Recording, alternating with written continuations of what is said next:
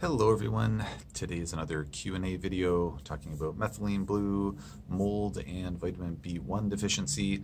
Just before jumping into the video, if you don't mind taking a quick moment to please like, share, subscribe, and or post a quick comment on the video, I'd really appreciate it. So thanks in advance for taking a second to do that.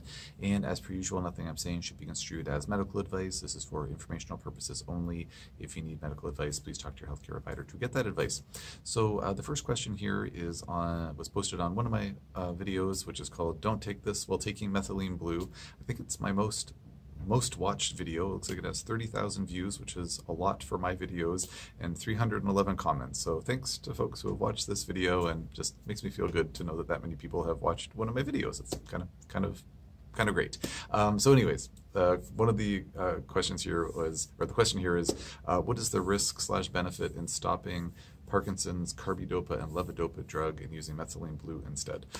So thank you for the question. I just wanted to kind of answer this in a more general way, because I thought, like, well, reading this at first blush, I mean, again, can't give any advice over social media, but if one of my patients came in saying, you know, should I stop my Parkinson's medication and try methylene blue instead, I would generally say to that patient, no, you probably shouldn't do that, because they're working through entirely different mechanisms of action. There's no clinical, to my knowledge, no clinical evidence, and certainly no research evidence to my knowledge that they're interchangeable in any way, shape, or form.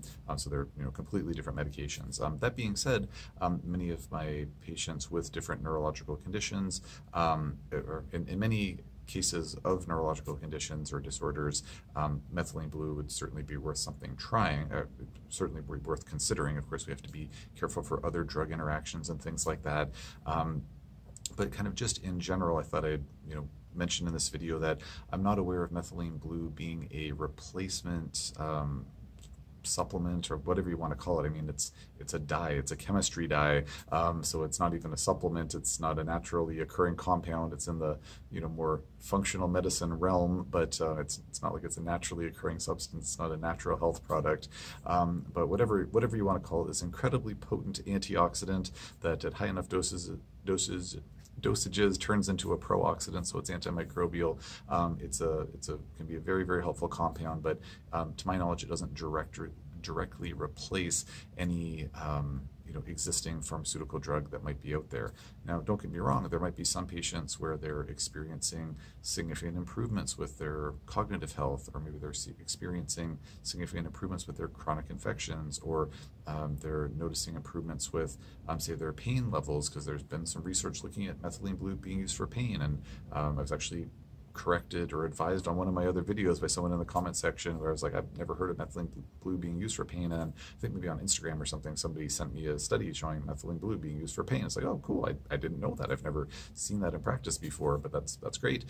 So it may very well be that someone might start methylene blue and it really helps with X, Y, or Z symptoms, so they don't need to take a medication anymore. But to my knowledge, methylene blue isn't able to act as a direct replacement for any given medication, and I certainly wouldn't advise that for one of my patients with Parkinson's to, you know, replace their Parkinson's meds with that.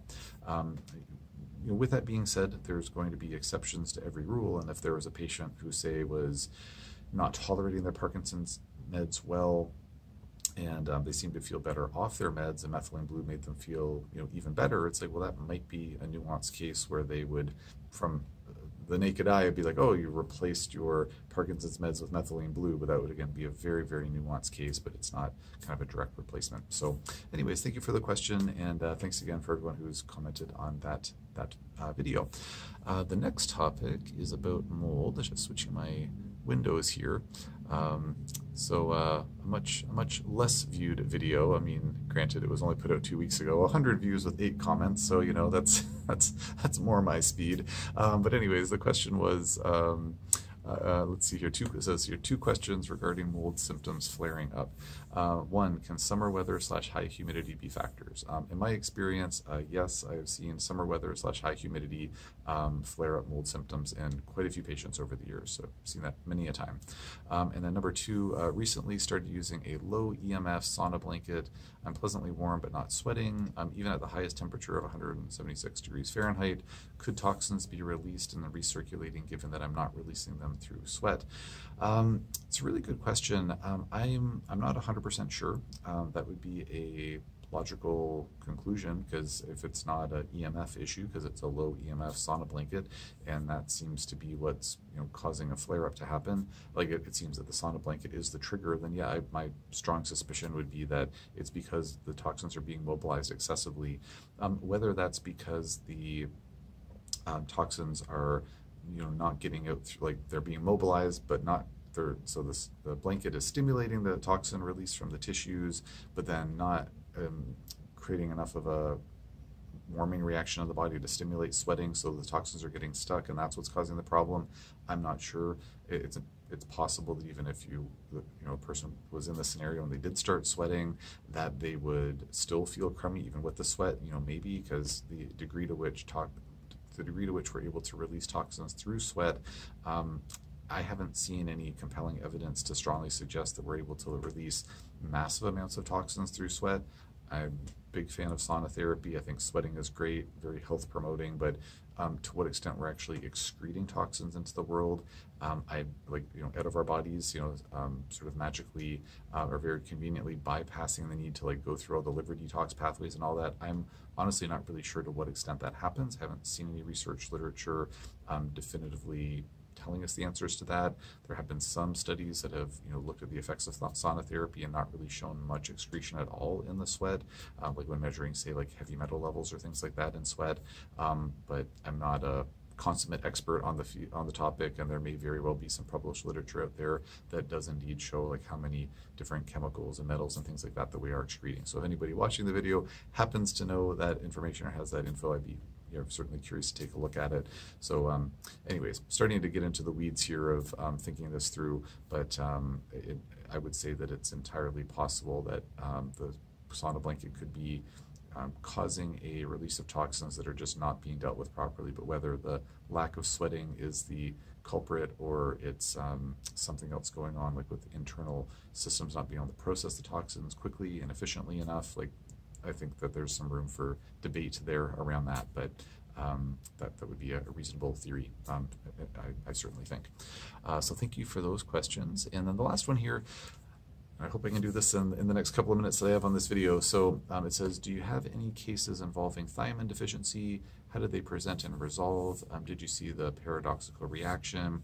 How common are chronic vitamin deficiencies in clinical practice these days? How would you test for vitamin B1? So thank you for all those questions. I probably should have done a whole video on this, but I'll give it my best shot here. So one of the products that I recommend to my patients all the time is mitochondrial support formula. I've talked about this in many videos in the past, so please feel free to search my YouTube channel and keyword search mitochondrial support in my name, and the video should come up on that. One of the key ingredients in there is benphthiamine, which is the fat-soluble form of vitamin B1, and it's at a fairly robust dose. It works out to be like 300 milligrams a day for the full therapeutic dose of that, which is quite robust. So I'm putting patients on a high-potency thiamine protocol all the time through giving that supplement. That supplement has helped many, many patients with many conditions, and I do wonder how many of those cases is it actually related to thiamine deficiency being corrected. So I don't know, because to my knowledge, while you can get blood levels tested for thiamine, I'm not sure exactly how accurate that test is, and so it's just a bit debatable as to how accurate that test is or how useful that test is at picking up the deficiency. In terms of symptoms that I've seen with known thiamine deficiency, I don't know, because it's really hard to test for, but I think that fatigue, maybe brain fog would be two of the biggest ones.